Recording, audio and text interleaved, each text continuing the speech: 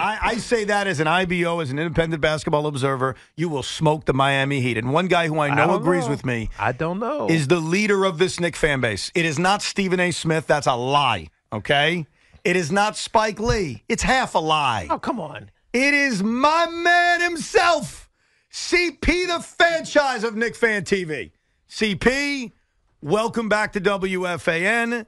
Please, while we're together, don't insult my basketball team. How are you? My guys. Happy to be back. I'm still glad my key card works. I know this was Spike's last day yesterday. Screw him. Your key card works forever, my man. Now he can't turn it off. Exactly. Absolutely. Mr. Barber, happy to be back on with you. Thank you, brother. How Great you doing, to see man? you. Good. You're not scared of the Heat, are you? I'm not scared of anybody. What is this scared talk? I'm not saying you're scared. What is this scared? See, that's the Nets fan in you. That's the Nets side. I know. I couldn't help it. That was the Nets side of you, man. We don't duck smoke here. I don't think you should duck any kind of smoke. And I appreciate what they did and what Tom Thibodeau did in the final few minutes of that Chicago game. I was telling the story on the air the other day. I'm at the Met game, and I have my phone set up, and I'm explaining to my dad every playoff situation. Like, here's who the Knicks would play here. Here's what would happen there. And so we all knew that the Cleveland Cavaliers quit. They decided, we're done. We're not going to play. And you knew in those final few minutes, we win, as in you, 2-seed Miami or Philly. We lose, we play Indiana. I got to tell you, I say this honestly, I respected the hell out of the fact that Tom Thibodeau and the Knicks said, screw it, matchup or not, we want to win this game. How did you feel watching that, though? Good. You agree with that? That's Tibbs. He's like Coughlin, right? Right. Just we got to win. play to win. No, well, Herm Edwards said that, but you got to play to win the game. You got to go pedal to the metal. That is Tibbs. That is his mentality. You have to get ready and put yourself in position, gain some momentum. Look at what Billy Donovan did. Yep. The Bulls had nothing to play for. They went for it, too. They went for it. Now, Evan positioned this as the Knicks getting screwed for having success, right? They did. 'Cause You have to admit that, CP. You have a worse first-round matchup because of it. You do, but this was my response to you in real time when this happened. The Knicks don't feel like they're at a disadvantage against anybody. Right, this Knicks team is just different. It's variable. They can play different ways. They rebound the hell out of the ball, which nobody else in NBA does anymore. I mean, hell, Josh Hart had 16 rebounds in multiple games this year. So it's not like they're scared of, say, a size disadvantage because they'll go small, right? Or they'll shoot from around with 4 out. Like they'll do anything that needs to do to win, which is unique for Tom Thibodeau. I think that's the biggest difference that we've seen with this Knicks team is that they're not the same team every night. It's not the same team. It's definitely not the same team. This team has a high floor. They're a tough defense. They play physical. They can rebound. Look at when they lost Julius, they lost Mitch, and they were still one of the best rebounding teams in the league. Right. Because of Hartenstein, because Josh Hart, the best rebounding guard in the league. Precious Achiuwa, he held them down for a long time until some reinforcements can come back. Now they have shooting efficiency. Look at Dante DiVincenzo, one of the best three-point shooters in the league. OG Anunoby from the corners. Now, we'll see how his elbow fares in the playoffs. Hopefully he can get that efficiency back, but it's a different team. And then in the end, you have the clutch factor with the legit MVP. Remember, we talked about this the last time I was here. Yes. A legit all-NBA first team. Yes. And the reigning defending Eastern Conference player of the week. Just not an Olympian, CP, that's all. Oh, they screwed him. They screwed him. I know they did. They absolutely screwed him. They put Old Man Holiday and Halliburton. Come on, man. It's funny. When you were on last time, I don't even want to watch. You want to watch that? LeBron, Kevin Durant, they've got plenty of guys there. They're going to be fine, but they already did that. Jalen Brunson got screwed. I'd be the first one to admit that. When we had our discussion about Jason Tatum versus Jalen Brunson a few months ago, since that moment, you win the debate, right? Like, I won't lie to you. I'm not going to, try to argue that out. Jalen Brunson has been playing on a superstar insanity kind of level. With that said, I give you round one. You won round one. Yes. He's played like an MVP. I commend you. You won the argument. But here's where round two occurs. Yeah. Can he do that in the postseason? Is he going to be the top 3 player like he's played? And he has. He's played like a top 3 player in the freaking league over the last month. Yeah. I admit it. Can he do that come postseason time? Why would you think he can't? Right. The resume's there. The skepticism I have is, A, his size, B, the fact that everyone's coming for him. Now, the one thing that scares me is the way he reacted to what Boston did on Friday. Like, it didn't even freaking matter. Yeah, didn't matter. I mean, we'll send Jalen, we'll send Tatum, we'll send Dub, we'll try all these different things, and it didn't matter. But it's just different in the postseason. Can he do that? Especially if you ever get to a series against Boston, which is certainly on the table. Can he outplay him in a series like that? And that's where we're going to find out who wins round 2. But you won round 1. He can do it. To me, it's not about Brunson. It's about the supporting cast. Are they going to step up? Because the huge hole in this lineup is Julius Randle. You're missing an All-NBA, All-Star player. And even though his playoff performances have not been good with the Knicks, you still can't discredit the factor of how he's presented on the court. Teams have to prepare for that. Right? He's a guy that draws double teams. doubt. He's a guy that can create for guys. He's a guy that can get to the free throw line, which is one concern that I have about this team is their ability to get high percentage shots and draw fouls and get easier shots at the free throw line. So I think Brunson will deliver. It's the supporting cast that it's a bit more of a concern for me. How about this? Because we saw this at the end of the Miami series where I think it was in Game 5. Thibodeau had him play 48 minutes. I think it was in Game 5. Yeah. And then in Game 6, he played like 43 minutes, whatever it was. And we've seen it in the regular season that one of the biggest areas where they miss Julius is the offense when Jalen is sitting. Yeah. How far does Thibodeau push him early where we don't get that many minutes where Jalen is sitting? Like, should we see Jalen Brunson right from get playing 44 minutes in a postseason game? No, you have to give guys a chance. And the two guys that are going to be key here are, number one, Bojan Bogdanovic. Because outside of Jalen Brunson and second to Josh Hart, he's their third most reliable shot creator. Yes. So how he handles pressure defense, make sure he doesn't turn over the ball. He's got to be a high-efficiency shooter for them. And most importantly, he has to stay on the court defensively. Because once he gets in the game, he's going to be a marked man. Yeah. So he's got to be steady there. And secondly, Deuce McBride. He has been a sharpshooter for this Knicks team. If Deuce can go out there and knock down those open threes, he shows some creation in the mid-range, that will give you some time. Like the Chicago game in that fourth quarter, it was McBride and Bojan Bogdanovic that allowed Brunson a little bit of rest and then to come in and take over. Yeah, I mean, you talk about that rest and that keeping guys fresh. It's the one thing that I don't know how it's going to play out is what is Tom Thibodeau going to do when he normally shortens his bench? Yeah. Like he didn't do it in the regular season. You started to see it, was it last year or 2 seasons? I forget when it was, when the bench got it was like 7 guys that were playing. That was it. Everybody else, might as well not even put your jock on, right? It was one of those moments this year where it's like, he's going deep, right? He's going to let 8, 9 guys play. He's going to give Precious minutes, even if it didn't feel like he deserved it. And by the way, Precious rewarded him, right? And so did Deuce. And so the one thing that I get nervous about if I'm a Knicks fan is what happens when we get to the playoffs and he gets like short arms. He doesn't want to reach out and, hey, get off the bench, Precious, or get off the bench, Deuce. Like, if that happens, I think that's when the Knicks get in trouble. I think Deuce has proven that he needs playoff minutes. Right. I think his minutes in the rotation are solidified. But is he actually going to do it? Yes, that's absolutely. the question. They need him. They need him. It's all hands on deck in an 8-man rotation. You know who's not getting playoff minutes? Yeah, CP knows. Your guy, Alec Burks. You missed on that one.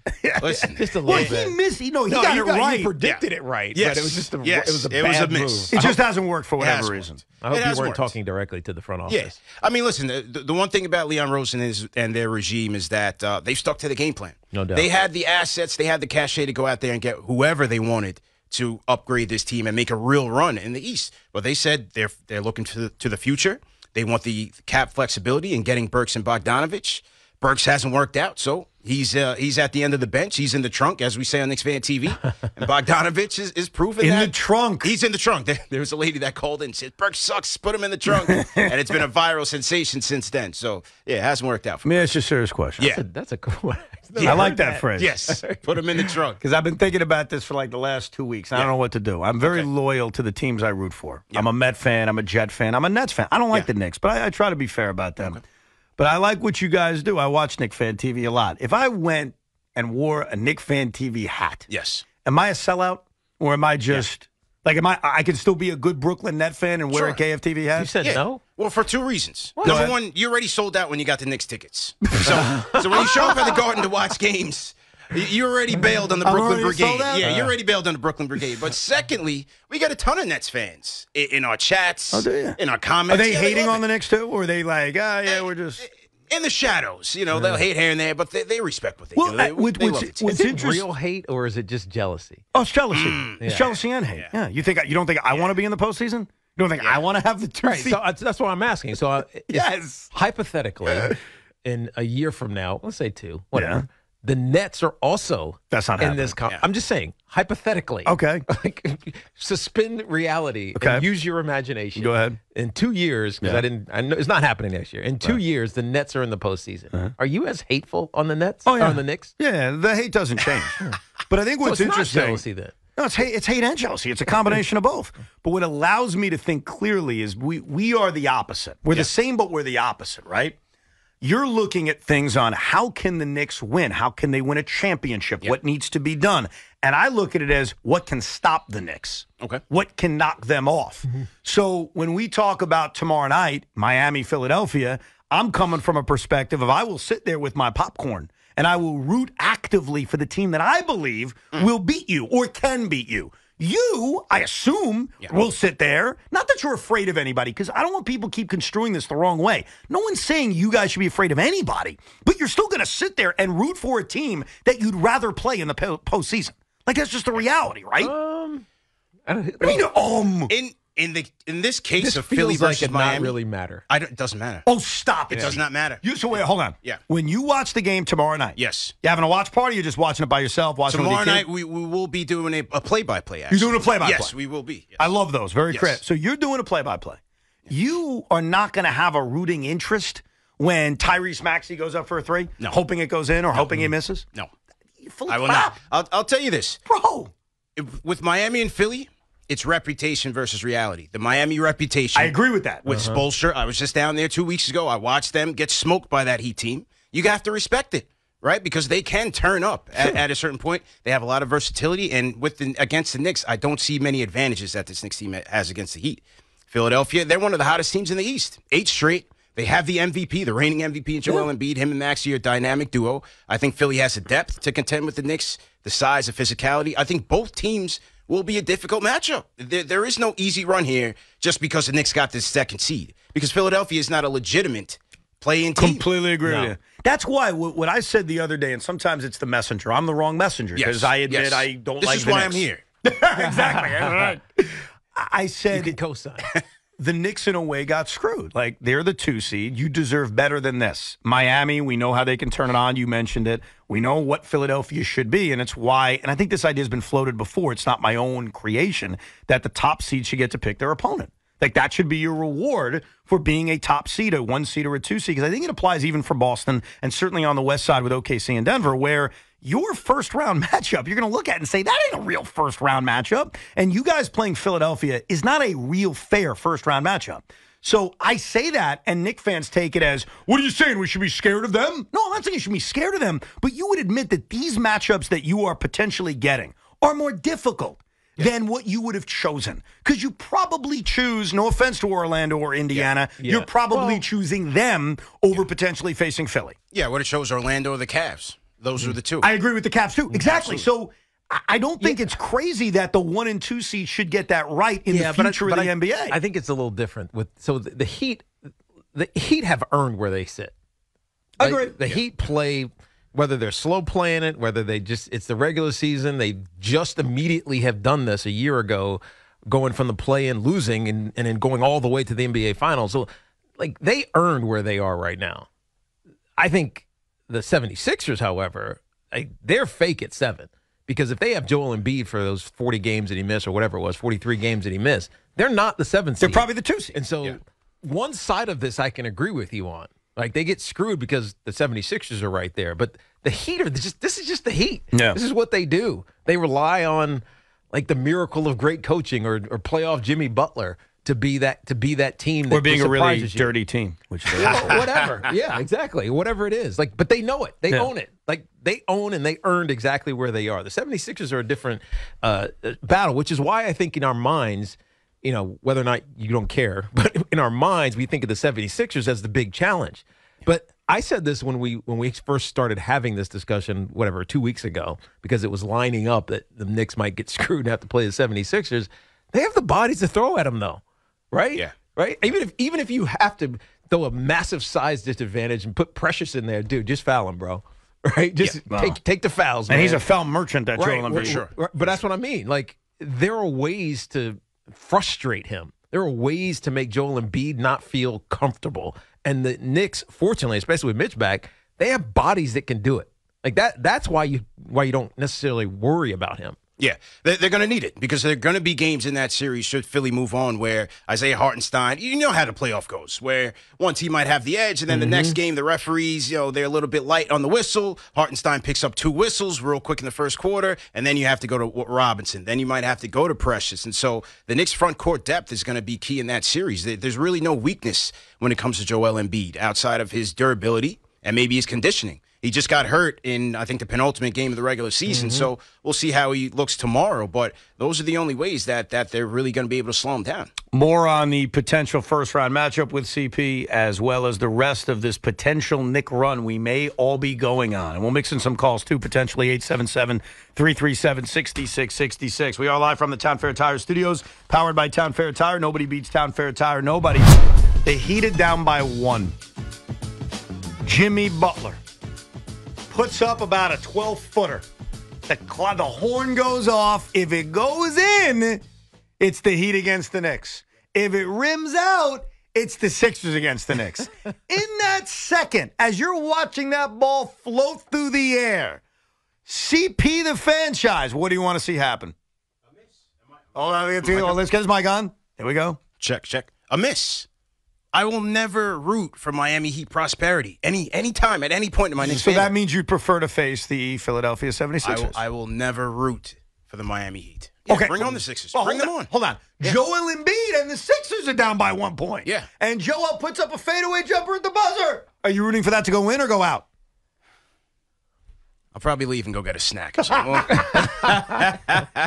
trying to figure out deep down in your soul, who he wants to face, who you want to face, or who you prefer to face, and it's not about ducking anybody. Yeah. It's not about thinking a team is easy to beat. It's just about preference. Like we all have preferences. Yeah. I want Miami. You want Miami. I want revenge. Yeah. For Brunson, that Game 6 costly turnover. Yep. I want revenge for Julius Randle. I want to see them exercise their demons. That has to be the next story in the chapter in their story. They need to finish their story. They need to finish the story. And the story starts. Like Cody Rhodes. That's right. By the way, I would agree with that. Like, I think, and look, I've said on the air, I think you guys will kill Miami. Maybe that's a little bit too much. Yeah. But I think you're better than them. And I think that kind of fixing the demons of last year, first of all, I don't think Miami's as good. And I think you guys are better. So when you combine those two things, I agree with you. I think the Miami Heat are the preferred matchup. The issue is the question marks on this team without Julius Randle. Like we saw Josh Hart. He was bad in the playoffs last year. Yeah. He's been great for this team this year. He's been Mr. Everything, an Iron Man, everything. He was terrible in the playoffs. Eric Spoelstra exposed him. And he at times has a tunnel vision where or just lack of confidence in terms of his shot selection, right. And that compromises the spacing for the entire team. Teams don't even care to guard him. No. Right. Next up is DiVincenzo. I need to see him in a big spot. Is he going to continue to be an inferno as he's been in the regular season? Yeah, I mean, that was the one good thing about Julius and all the injuries is that Josh actually had to start shooting. Right. It was like, dude, you can't give it up for a better shot. Early in the season, he was afraid. He was definitely afraid. Yeah. And you saw it over a couple of the games in the middle of that injury spurt where he just said, all right, whatever, and he's good at it. Like, but he lacked the confidence. But I think he needed to do it. Right. Just kind of like Deuce needed to do it. And now Deuce is a 40+% three-point shooter, and he's going to be valuable at some point. So, we know what the injuries start. We know the Julius Randle thing is a big deal because you can't bully ball offensively without him. Right. I mean, Mitch maybe can do it a little bit, but not really. He does because he can't create really on his own. So off the pick and roll. So it's different. But I think these other guys developed something that they would not have if Julius was in this lineup. Speaking of Dante DiVincenzo, 283 made threes, 40% from three. Not eligible for the NBA's Most Improved Player Award. Did you read that? I saw that. Yeah. So the way that the NBA classifies games played, yes, okay, you have to play more than 20 minutes, right? And they have that new 65-game rule. Yeah. For DiVincenzo, he played 62 games with 20 minutes or more, but they only grant you 2 games where you can play less, where you can play between 15 and 20. You can only do that twice before you're disqualified. It's ridiculous. So he's kidding? had more games where he's played between 15 and 20 minutes over the 2-game allotment that the league has issued. Wow. So he's only at 62. I he missed the cutoff. I was reading about it earlier, and I have to tell you, I was so confused. Right. It didn't make sense. It makes no sense. And, what's funny about Dante... It's too nuanced to be relevant or important. Yeah. And it's all based on getting guys to play more games, but in this case, it doesn't serve the purpose. Like, Dante DiVincenzo wasn't sitting out games for maintenance. And he also had a handful of games we were talking about earlier this season where Thibodeau was playing him 39 minutes, 40 minutes a night. Yeah, that's why he hurt his hamstring. Yeah, right. Absolutely convinced of that. Yeah. That's the, Tom Thibodeau gets a lot of crap. Some of it's not fair anymore. Mm-hmm. Yeah. That was the one time this year where I thought, okay, he got a guy hurt. Yeah. Because Dante DiVincenzo had one game in his entire career where he played more than 40 minutes. Now all of a sudden he's playing 40 minutes every single night, and then he injures his hamstring. That's such a BS rule. It is a BS rule, and I think he deserves the most improved player. His play in the playoffs could potentially impact how the Knicks build this team going forward. I think his performance could be major for them. Is he free? He's not free. They signed him to he signed mid-level exception. Yeah. Got it. I think he's the best contract in the NBA when you talk about value and impact. But his play could swing things in the offseason. A lot of times during the postseason. Oh, you mean bringing in somebody to right? I got it. Right, roster construction. Right, got it. A lot of times during the postseason, there are these role players, and you see such a great difference between the way they play at home and the way they play on the road. Very, very common thing. Dante DiVincenzo can't be that. Can't. If he's that, they'll lose in the first round to a team like Philadelphia. They need him to kind of – and my question is, are you confident he's more than that? Because he has taken such a big step this year. And I give the coaching staff a ton of credit. Well, this is why you want it to be Philly there. Yeah. Close to home. Close to Nova. The Nova, right? Oh, God, the Nova connection. Let's the go. Nova Knicks are at home. I haven't even thought about that Nova connection there. Are you confident Dante DiVincenzo is that guy? No. I have to see it. Yeah. And the thing is that we talk about Spoelstra with Miami. The thing about Philly that gives them a leg up is they don't have Doc Rivers anymore. They have a championship coach. They have a championship coach who's not afraid to mix it up, not afraid to make adjustments. And the thing about DiVincenzo is once they run him off the three-point line, can he make a mid-range shot? He doesn't have the wingspan to finish at the rim. That's one of the things that he's not. That's one of his biggest weaknesses. And so he's going to have to both play make and be able to make tough shots once they try to take away his strength, which is his three-point shooting. He's been great this year, though. He's had an unbelievable year. I was saying this earlier to Tiki. One of the big compliments, I guess I have to give this to Tom Thibodeau. I don't know where else I go with it, is that watching the NBA just as a fan, Dante DiVincenzo, Josh Hart, and Hart, those three guys in particular, they were always nice NBA players, and watching them now all the time, they are far better than I could have imagined, or they're just flat out better. That this coaching staff has clearly unlocked those three guys where they are significantly better players than what they were throughout their NBA careers. Tibbs deserves a lot more credit. And there's been times throughout his 4 years where fans have wanted to run him out of town. But if you look at individual player performances, just like you said, DiVincenzo, Miles McBride, look at where he's been. Yeah, big steps, yeah. Isaiah Hartenstein credits Tom Thibodeau for his defensive improvements because he didn't have that reputation when he came in from the Clippers. And so he's going to get a big bag in the offseason, hopefully by the Knicks, or he could be gone. So Tibbs deserves a lot of credit. You look at Precious Achiuwa. A lot of people looked at him as a throw-in in the OG Anunoby trade. He felt like it those first 3 or 4 games. He did. He was a disaster. I was ready to run him out of town. Right, shooting three-pointers. Like, what are you doing, bro? Yeah. Stop. He's played well. And now you have Randall, 3-time All-Star, Brunson, first-time All-Star. So Tibbs is another guy. He's going to get that extension in the offseason, I believe. Does Jalen Brunson finish in the top 5 of the MVP? He should. He's number 4 for me. Do you think he will? Yes. Because this is about the disrespect for Jalen Brunson. Do you think he does? Yes. I think it'll be – I hope Shai Gilgeous-Alexander wins it first and foremost. I think he deserves it. Being able to take that OKC team from 10th in the West last year to the top. I agree. Definitely SGA. He's not going to win it, but he deserves it. He deserves it. So in logical order, you say Jokic, SGA, Luka. Get Giannis out of there. What have they done? Jalen Brunson has done the most with the least this year and led his team to the 2nd seed in the East, 50 wins. Notable improvements across the board, and had to do it largely by himself. And 30 of those games, he was missing. That's right. The big compliments for his team. Absolutely. All NBA. All NBA. Is he? Is he also all NBA? Yes, first team. First team. First team. We'll bump Tatum out of there. Now the Knicks get disrespected, and here's I'm gonna give you evidence because I was saying the other day because someone called in like, why do you think Jalen Brunson doesn't get the respect? My theory I have.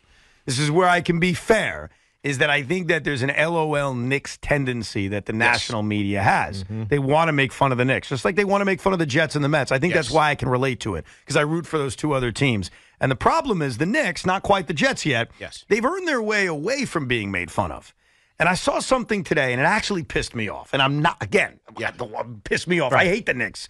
This video leaking out. This video, if you haven't seen it, there's a video that leaked out that everybody's making fun of. Ha, ha, ha. Paulo Torre, I guess, had it, of the Knicks video pitch to LeBron James. And it features The Sopranos. It features the late James Gandolfini. I think it features Donald Trump. It features a few things. It's corny as hell. I think we'd all agree with that. And it's lame as hell. And it makes no sense that it's out right now. Right. Why are you talking about old stuff? Oh, it makes sense why it's out right now. Because there's nothing to make fun of the Knicks about. Like, the Knicks are legitimately good. I may not like them. They're legitimately good. They're a contender. They're a 2-seed. And all of a sudden, out of the clear blue sky, a video comes out in which everyone wants to make fun of the Knicks. The first thing I looked at is, who leaked that? Who put that out there? Because it really does feel like it's a part of an agenda to, like, hey, we can't really make fun of the Knicks anymore, but how about this? 12 years ago, they tried to get LeBron. Where do you think that came from? It's got to be some former employee. I think so. I think it's an employee with an axe to grind, but it's not going to work. The Knicks fans are Teflon. They don't care about that. Well, why stuff would they anymore. care about it? It was a decade and a half ago. That's why the timing is odd. It was weird. It was weird. But like I said, the Knicks fan doesn't care. So they come to me. They come to our platform to talk Knicks. But this is why I got to hold you accountable. What I do? I'm defending you. I hear and notice similar things at this station. What I do? Oh, the Not station. you in particular. Not you in particular. Go ahead. You know, Boomer, he wants to stick to his hockey. Okay, fine. Gio, I don't even know if he knows the Knicks play basketball. he wants to stick to his impersonations and all of that. His comedy stick, which, you know, hey, it's to each his own. Right. You got the 10-2 guys. I call them worst take because all they want to do is just come out with the worst takes possible. And by the way, when they hung up on my guy, our good buddy Carl Banks, I didn't like that. All right. It was old news, but I didn't like that. So you're mad at them. You're mad at the morning guys. What else? You're our only hope. You are our only hope. Obi-Wan Kenobi. Do not feed into the nonsense. No, I did. Listen, man, this kind of crap, like that video coming out, is nonsense. Well, that's why the only time I would bring it up is to call out the nonsense of why would something like that come out? Like, it's irrelevant. Yeah, it's not like it was a unreported pitch to, I don't know, Joel Embiid when he was a free agent. Like, it's not like it's something we don't know. It's from a million years ago. But we already know that they pitched LeBron James. We already knew that it was probably corny and stupid and, I don't know, played out. Like, we already knew that. Right. Missed the mark. It's not new. And missed the mark. But do you think that's why Jalen Brunson kind of gets this disrespect nationally because of the team he plays for? Is it something else? Is it the fact it took him a while to become this star? Like, what is it? It's a couple things. For one, it's taken a while for the Knicks to kind of get back into being legit, not just a team that scraps for the 8th seed or is just happy to be there. You know, that 2012-13 team is kind of an aberration, not something built on long-term or longevity. So it's taken a while for the Knicks to get that respect. But for Brunson, this is only his second year as a guy leading a team. And so his name is not he hasn't been a household name. I said this in the preseason when he got the Team USA honors.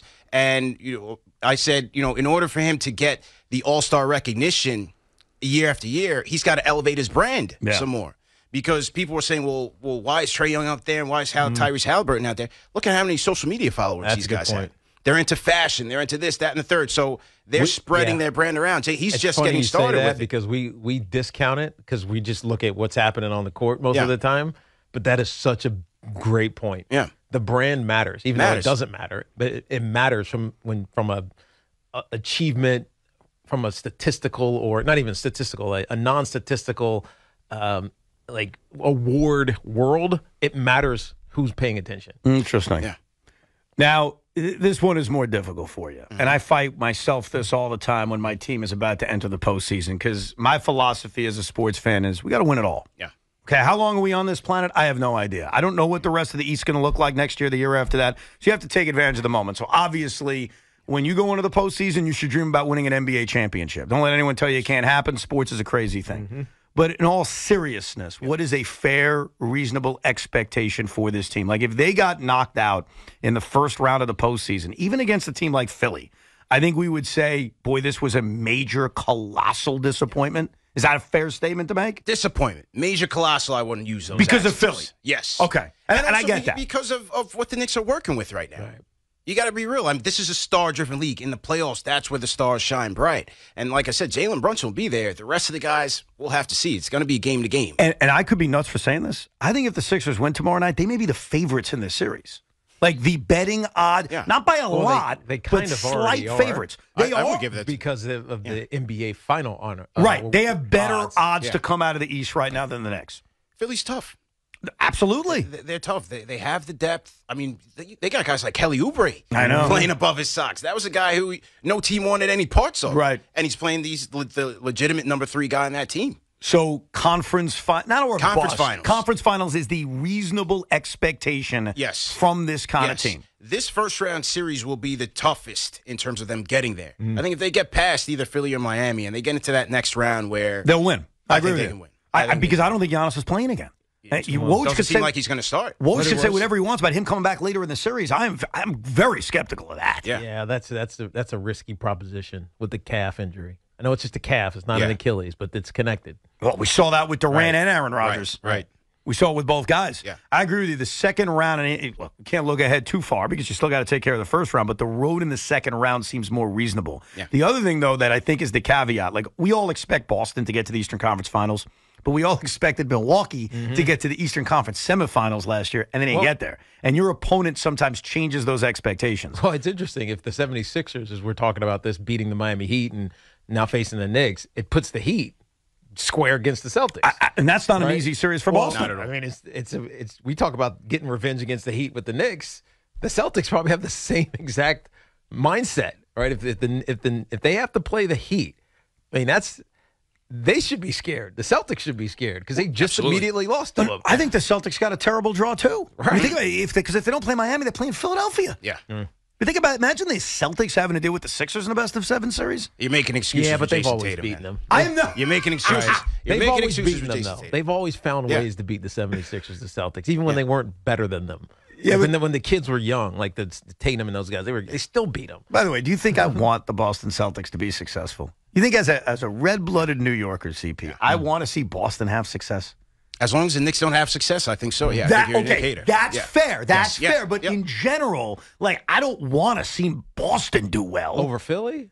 Well, I mean, you're giving me these Sophie choices like Philly, Boston, New York. I'm serious. The thing that's Philly interesting, over Boston? No. No, I'd like to see Orlando come out of the East.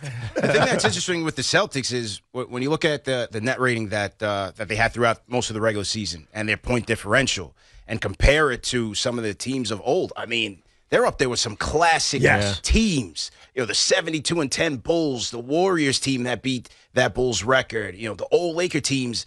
But I don't see that same dominance. They don't feel like that, Something no. doesn't feel as Something doggish. does not feel doggish, and it's your boy Jason Tatum and his boy Jaylen Brown. Well, because they've got to exercise those demons. Look, Jason Tatum came up very small in the NBA Finals 2 years ago. Like, nobody can deny that. The one thing I hold out on, and I mentioned this about an hour ago in relation to hockey, but I think it makes sense in the NBA. It's other sports can be used as an example, that some teams, after an embarrassing defeat or a bad defeat, that following year is an on-a-mission kind of season. Yeah. The San Antonio Spurs lose to the Miami Heat in the NBA Finals, the Ray Allen play. Yeah. And that entire following season was like a revenge tour. Redemption, yep. And guess what happened? They played Miami. They beat the crap out of them in the NBA Finals. It was a revenge tour. I mentioned that with the Rangers in 94. They missed the playoffs in 93. 94, come back, they win the cup. The birth of the Islander dynasty, the same thing. I've had that feel about the Celtics all year. Think about the last 2 years. They lose in the NBA Finals. A Finals they should have won. Mm-hmm. Let's not forget that. They should have won it. They should have won it. They should have gone up 3-1 on Golden State. They should have won that series. They blew it. My boy, if you want to call him that, Jason Tatum collapses, right? Following year, they are about to come back from 3-0 down on Miami. Yeah, but the fact that they went down 3-0 tells you everything. That does tell you everything. Right. And now this is the year in which they've had a dominant regular season. I agree. It doesn't feel like who they are match up with the numbers they put up, but they do have that feel of if they're ever going to do it, it's going to be this year. This is their revenge tour season.